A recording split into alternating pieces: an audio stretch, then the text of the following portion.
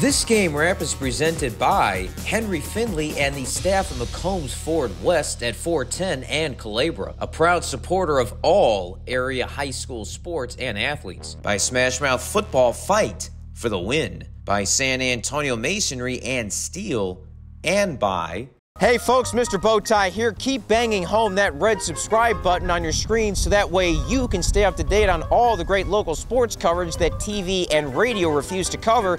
And don't forget to follow me on Twitter at Mr. Bowtie 1982. It's fun, it's free, and it's safe for the environment. Thank you so much, and enjoy the show.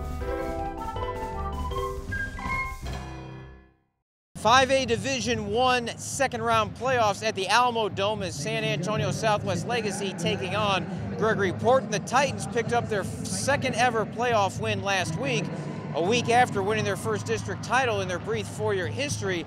They look now for their first second-round win in the four-year history of the program, taking on Gregory-Portland. The Wildcats coming out of the very difficult Corpus Christi area, which features them, Flower Bluff, Veterans Memorial, among a slew of other teams. How the matchup play out, and could Southwest Legacy make history and get to Thanksgiving weekend? Let's check out the highlights presented by Smashmouth Football, San Antonio Masonry and Steel, and our brand new sponsor, Henry Finley at McCombs Ford West.